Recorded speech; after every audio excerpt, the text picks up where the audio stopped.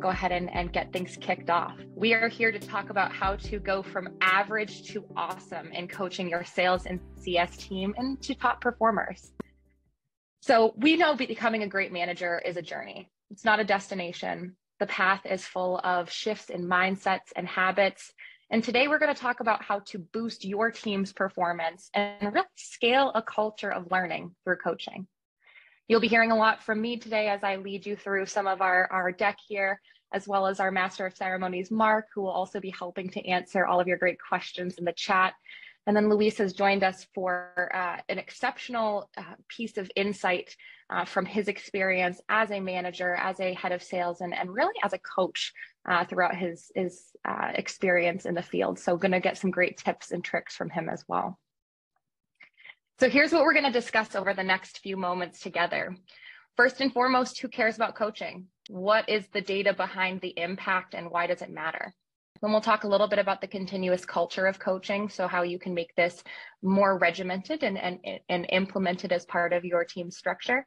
We'll go through the new way of thinking. So some of the coaching habits that may have become a bit stale and antiquated, and some of the new strategies that you can replace those with to really see value. And we'll give you some key takeaways that you can implement today and really start to see an impact in your own skills and on your team. We know a lot has changed over the last few years. The meaning of remote work has evolved. Connections are being made differently.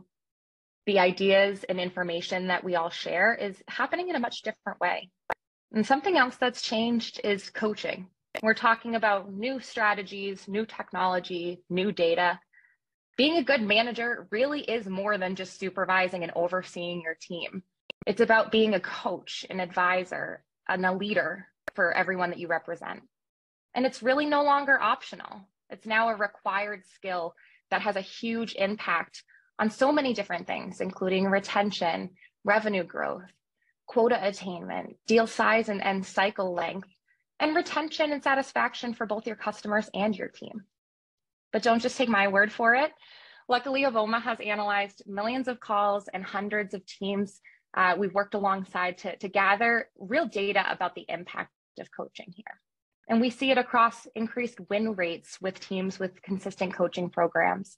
We see improved virtual communication skills, improved relationships between interpersonal team members, of course, revenue growth goals being exceeded and sales goals being hit, and overall performance and ROI really skyrocketing. Of course, virtual collaboration is also something that gets impacted through coaching and is so important nowadays. Just think about your team. If you mentally break down your team into 3 tiers or 3 groups, you have a lot of folks who fall into that middle pack where they could really use some additional support and service. And you also have a group of top performers who are looking to move up into that next level. Coaching can help you analyze where you can apply your resources and your skills to be most effective and really moving those folks who are ready to accelerate to the next level. Imagine being able to take your B team and move them all into A players and then take all your superstars and just propel them even further. But I want to know from you all, and we'd love some participation here, how often is coaching actually scheduled in your current process? So we'll do a quick poll here, and you can be honest. You can answer in the poll. Maybe it's never, maybe it's occasional, maybe it's a monthly or weekly process, or maybe it's quarterly as part of a review. So if you could go ahead and throw in what your regular coaching cadence is now, that'd be great. This is totally a judgment-free zone here. Yep, some good feedback is coming in. We'll give it just a few more seconds and then we'll end the poll here. But interesting, it's a very spread out mix. So looks like some, hasn't been worked in yet, but a lot is more on the occasional side. Oh, no, now it's changing. So it's almost a neck and neck. I will end it. End of a couple more seconds here and we will end. And I'll share this up on the screen, Sarah. So it looks like the winner, actually it's a very, very close split. Oh, wow. It's split between occasionally and weekly, which is great to see some weeklies out there. There is some weekly structure. I love to see that. And as I mentioned, there's no wrong answer. So for folks who don't have a structure in place yet, or maybe a little bit more sporadic, that's okay. We're going to talk about some tactics that you can really start from wherever you're at and continue to build on. But thanks for the participation. That's great, everyone. As you all know, coaching needs to be ingrained into your workflow. That's why we're all here today. So let's learn why. It drives a culture of learning starting at onboarding. So the very first moment that your team is brought on board, you need to get that person ramped up and running fast through timely feedback and thorough guidance so that they can really start adding value as a member of the team. The old way of coaching and managing felt like monitoring over everyone's shoulders, really scheduling shadow blocks to try to connect folks. And it ended up costing you in the form of missing crucial data, hours of synchronous training time, siloed knowledge, and really bandwidth that you can't afford to lose at this point. And it's not scalable for the remote landscape and the global growth that we're all looking for. So instead of repeating the basics, we're going to talk today about some of the ways you can share foundational information asynchronously, and then really dial in your time to share your expertise. Right out of the gate, you can reduce ramp time by half with effective feedback and coaching. But the number one mistake we see is that teams stop at onboarding. There's going to be new launches, new requirements, new updates, and industry changes that you need to keep your team abreast of. So let's take a look at a new way of coaching to instill that continuous culture of learning. Type yes if you're ready to learn. Type yes if you're ready to get chatting with us. First and foremost, we want to have you watch the game tape. Many of you probably played sports or have kids that played sports. Think of how many hours athletes spend practicing their skills, watching the process, rewatching and reflecting on their areas of weakness, or even skills to lean into. But how is that process of call review part of your team culture? We just took a quick poll and saw it is structured in some folks, but are you instilling this culture of call review as a really regimented part of your process, or is it more sporadic? Is it part of your actual performance goals where we're tracking these metrics as part of our KPIs? How are you pushing your team, and what could you be missing by not? Instead, we recommend really setting a coaching cadence like weekly team calls. For instance, on our team, we use Feedback Fridays, but setting a standard across the team where those blocks of regular group coaching can happen and create fast, continuous feedback loops. It's also really important to set clear goals for your team so they have a framework to follow and clear expectations. One suggestion is to have self-evaluations for 2 calls a week. That allows folks to go in and just take a look at their own game tape. Maybe leave a comment or a snippet for something that went well or something that they need help on. But create that expectation that you want folks to go back in and watch the tape. This lets your team learn faster instead of spending hours synchronously trying to get together. You can coach on your clock while still arming everyone with the knowledge that they need. Now, Luis, I know we chatted about this quite extensively. Talk to me a little bit about how your team watches calls back and how you go through that review process on your team. Absolutely. Thanks, Sarah. So what a presentation. Seriously, from the graphics to the quick tips, all in 10 minutes of amazing content there. So thank you for putting this together for us. And we've evolved so much in the last 5 years in terms of coaching. And, when we used to try to do this without a sales intelligence software, and it took forever. So what we're doing now is we have our weekly call reviews, sure, but we have daily role play sessions where our team is self-coaching. So that's the real goal that we wanted to implement from coaching is how do we get our reps to self-analyze and self-coach? Because no matter what we have here, we're not going to be able to watch every single call. We have over 200 demos a month just from the inbound team, another 100 from outbound. So how do you get reps to coach themselves? And through our regularly scheduled feedback sessions, where we pull up a specific part in Avoma, we'll figure out what we need to work on, and then we'll have daily role playing sessions where the reps work on what they need to work on, and then they grade themselves at the end of the day. and they submit at least one scorecard. So everybody's watching one demo back, and either reviewing a peer or reviewing themselves that day. So that's taken years to implement though, and it's really getting their buy-in. And I saw that question that we're going to answer live, so I'm excited for that. Yeah. No, Mark, do you want to pause and answer that right now? It looks like you're. Yeah, no, that works out perfect, because there was a really good question that came in, and Luis, would be good to hear your perspective on it, because it really feeds right in line with what you were just saying and talking about self-coaching. But the question was, when it comes to coaching, what are the suggestions for getting buy-in from reps that say they don't need coaching? Because there's always going to be people like that. And I'm sure, in your career, like you said, you've been working on this for 5 years. I've been fortunate enough to have worked with Luis as I've been here for about the last year, probably year and a half, and I've really seen some of the things that he's done, even seeing the culture. Like there's such a strong culture at Mailshake around growing and learning. You can see that from the posts that his team posts on, even on LinkedIn, right? So we'd love to get your thoughts on that. Like when you have a rep that says, "Oh, I got this, I don't need that additional help," how do you get their buy-in? Don't hire that rep. So it's the number one thing that we're looking for when hiring reps, right? We want to hire coachable reps that want to get better. Are you telling me your close rate can't be improved? Did you get 100% close rate? Did you close 100% of your deals? Are you listening back to your calls? You wouldn't have changed anything. You did a perfect call. It's impossible. Even if you check off every item, there are things you would have changed or other questions you would have asked. So and maybe it's not the right coach for that rep, right? Maybe the rep doesn't need coaching, but they need us, they haven't found the right fit to coach them. And we've had that experience, right? We've hired external coaches as well. So it's not just me coaching the team. Not just peer review. We hire external coaches with a ton of expertise, right? But a way to get buy-in is, and this pro tip, I was planning on sharing later, but I'll share right now. It's have them create the structure.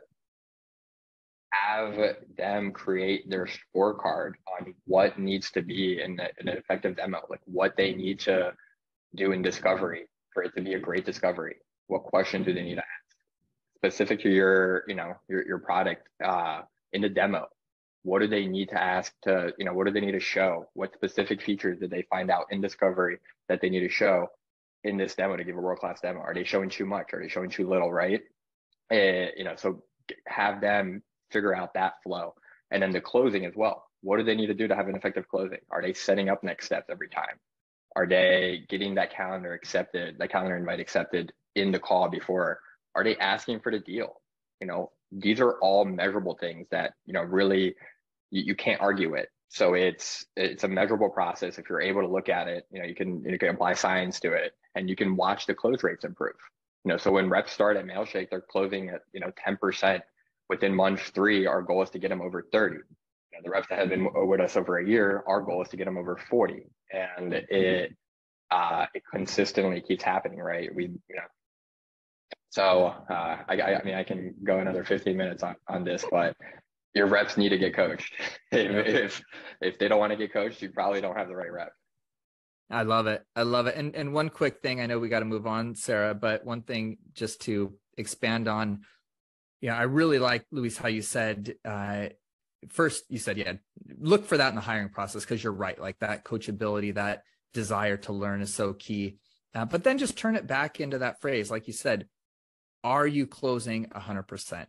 Can you do, if you think about it, can you do anything better? Not even in the framework of your role exactly right now, but just I always think about it as a person, like Sarah here has done a great job putting this together, and she onboards some of our top customers, and my goal for her is not to make, her a little bit better in onboarding, but to be the most knowledgeable onboarding person in the world, and to be the most sought after person in her role. Again, not even for the benefit of the company, for the benefit of her. Like, when you approach it from that angle, like a coach, a mentor, you want your people to continue to excel in their job that they have, of course, with you now, but then even beyond that, right? And none of us are perfect, and none of us will ever be perfect, but we can always strive, and there's always something that you can fix. And that hunger is just part of the culture that I think you can set as a leader, and make sure that everybody is on board with that. Love it. This is all. Yeah, no, this is all great. And Luis, even just hearing, the successes from your team, it's so fantastic to just see the real world success and how you've been able to kind of replicate it. And part of that I know is through being able to pinpoint your efforts. So it's impossible for any manager to try to be everywhere at once. You have a lot on your plate and only so much bandwidth. As you mentioned, you can't listen to every call. I think you said something like 200 inbound calls a month, and spreading yourself thin is ineffective. We all know that. And good coaching focuses both on identifying the issues and then going in and really providing solutions. So a lot of us tend to get stuck in not knowing where to start. We spend time trying to chase down what people we need to reach out to, information that we need. We spend valuable time looking for the calls and the reps that need our attention. And many of you may fall into the same trap. But instead, we'd love to suggest creating a playlist to help organize what actually needs your attention. For example, a playlist for objection handling where reps can add their snippets for feedback of objections that they're facing, maybe that they got stuck or weren't able to overcome, so that you can go in and provide coaching and feedback for them to work that deal better in the next cycle. You can also instruct reps to add comments on specific issues or pain points that are raised. So without even adding into a playlist, they can quickly comment and collaborate together with their managers and with the team to say, here's what I'm looking for additional help on, or here's something that's been brought up and I want to coach myself on. As Luis mentioned, that self-reflection and that self-analysis is so important in the reps that are going to grow and be successful on your team. And then right in line with that, you're going to have things that change in your product. You're going to have new releases, new updates, and there's going to be new talk tracks that really work. You're going to have reps that are able to really nail it. So when you have top talk tracks, create that shareability and that collaboration through playlists and through snippets to really scale what is working on your team. That allows you to save your valuable time and pay attention to more of the anomalies that need your attention. So Luis, putting you back on the spot here, I know you talked to me a little bit about how you used to try to do this just with Zoom recordings and kind of go into a war room type scenario where you'd review calls and look for particular areas to call out there. But talk to me about how you've tried to streamline this with some more directional data. Totally, yeah. I mean, in Zoom, you get the cloud recording, you click on it, you try to review this call, and we did that for a year, and then we instilled this little coaching culture. But I didn't realize how much time I was really wasting until I was able to have it all organized in software. And that, just the first 5 minutes of Zoom where they're trying to plug in audio, they're trying to figure out if the sound's working and whatnot, and then you try to fast forward 5 minutes in. With Avoma, you just click right where the conversation starts with, so that itself is worth everybody and just organizing your calls. But in terms of like picking areas and really pinpointing where you want to work on, in the beginning, 99% of reps need help with discovery, right? So if you're focusing on the whole demo, and I used to make this mistake, I used to go and listen to the entire demo. It's like, no, let's just focus on a discovery. Let's nail down discovery. When we launch new products, that is one of the hardest things for reps to do is incorporate, imagine they've been here a year, they presented 500,000 demos. Now they have a new product launched, right? Avoma are launching the scheduling feature. Now they have to incorporate this into their demo process. So what I notice is none of the reps were saying it. None of the reps were asking discovery questions related to it. Why? Because they were defaulting back to their original programming. You need to train and role play and incorporate this, like a exercise regime. So having this allowed us, like what I do now is I quickly, and I learned this from one of our sales coaches, KD, is like go into your software and search for what the new product is. Ours was a done for you copywriting service. So we would search copywriting, done for you.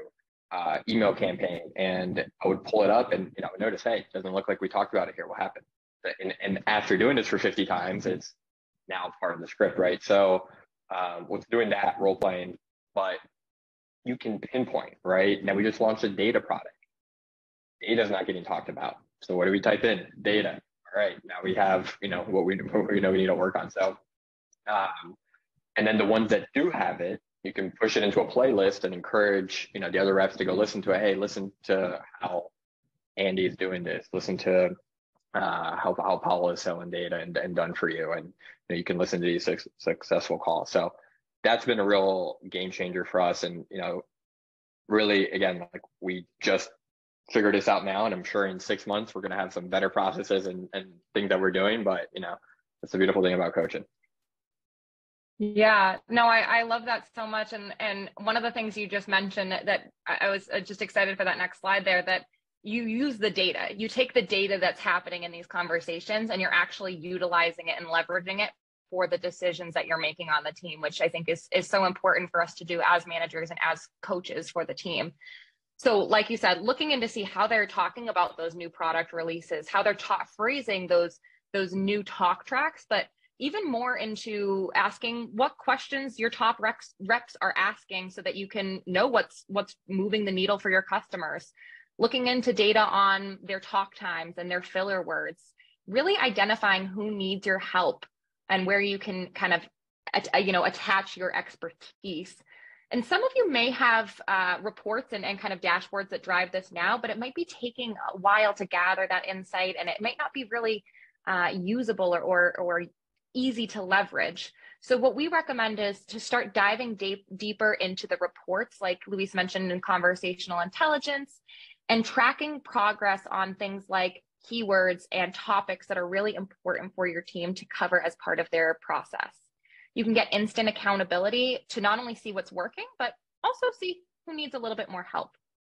3 of the recommendations we have here, and I'll go through these a little bit more quickly because I know we only have a few moments left together, but we recommend identifying your reps who are monologuing. That talk to listen ratio is incredibly crucial for really impactful interactions and making sure that your reps are listening. Evaluate how they're selling those key topics or new products so that, as we've talked about, you can go in and see exactly how they're being received and framed to your customers. And filler words is just a fun way to kind of see where your reps may be adding or need a little bit more training in things like economy of language to just refine their skills. So I'm going to kind of breeze through this real world tip, Luis, just for the purpose of times, but I know that you've dialed in and you even talked to some of these data points that you've really used. It's just so important to remember to take all of this great information that you all get out of your conversations and implement them into your team's goals and into your planning moving forward so that you can really drive the decisions there. I know we want to cover democratizing coaching and how to encourage reps to become more autonomous in their self-coaching and also get involved in peer coaching so that you can really scale the feedback that the team is getting and it doesn't all fall on your plate. Weaving that involvement into your team's structure is what's going to allow all of the value to go across different managers and different levels. So empowering all staff with coaching skills through coaching and review activities, as well as monthly and weekly peer mentorship blocks, is going to be hugely helpful to empower every single person on the team to get involved and feel that their feedback is valuable. That allows everyone to become a coach. It involves everyone to share their feedback, and it really democratizes the input that the team is getting. It's also important to link this contribution or this peer evaluation back to your KPIs so that the team knows it's not just themselves that are being graded and evaluated, but their contribution to the team is also part of your culture. And that helps to promote that buy-in and promote that evolution of learning. Now, you touched on this a little earlier, but Luis, anything else to add about how you kind of empowered the team to get themselves involved in self-coaching, and even sort of what you mentioned about that self-scorecard and how they created their own evaluation? Get it on the calendar. If it's on the calendar, it gets done. Schedule it. Don't skip it. Put it together. It's not going to be perfect. You can evolve it. Love it. Love it. And then our last one here, folks, you've made it with me. We're driving to the home field here. Is to score objectively with AI. So right now we've talked about how important scoring is, but how subjective is your current process? Are you able to provide really unbiased feedback? What kind of rubrics or scales are you using? And really, how clear is that to the team? The nice thing about using something like a scorecard is it creates that objectivity to evaluate more calls with less personal input. You can spend less time cherry picking what calls you want to evaluate, hoping to get a representative sample, and really impartially identify what calls need to be scaled and praised and also kind of addressed for more coaching. Now, you all are some of the first to know that in addition to the clear rubrics that you can set in your more manual scorecards, I'm going to flip ahead one more. We also have our brand new AI scorecards that are about to be released to the general population of Avoma users. And this is going to go through and remove the noise and score every single call for your team. So every single call is going to be addressed. Nothing is going to be overlooked. You're going to get consistent, standardized feedback on all of your calls. And this is going to allow you to then see, again, the anomalies on the scale of a little bit lower or a little bit higher for you to address and really make sure that you're utilizing your time effectively and jumping in as that coach. So just to recap here, we talked about having our team build their own scorecards, let them tell us what goes into a good call and have the team more easily follow their own process and make it a continuing iteration. We know there's different stages of coaching. You can start anywhere. You may be new to implementing these scheduled blocks. This may be something that you have as part of your cadence, but something that you want to refine and maybe tailor a bit more for your team. It's just important that you start doing it. Luis, I know that you mentioned, I'll kind of summarize for you if you don't mind here, but you all hired the best consultants. So you all, in addition to your own training, you looked outside of your own organization. You brought in some trainers to help build a structure from the ground up and really worked to track the measurable benefits on close rates, retention, and confidence, and continue to promote things like coaching trainings and sales competition.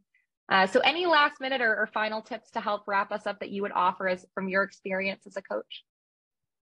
If you have budget for it, I know we're in a tough economy, y'all, but hire those external coaches, get your team motivated, maybe create a challenge for them. If you hit this goal, we'll go hire more Assolini, Kevin Dorsey, one of these great coaches, Luis sent.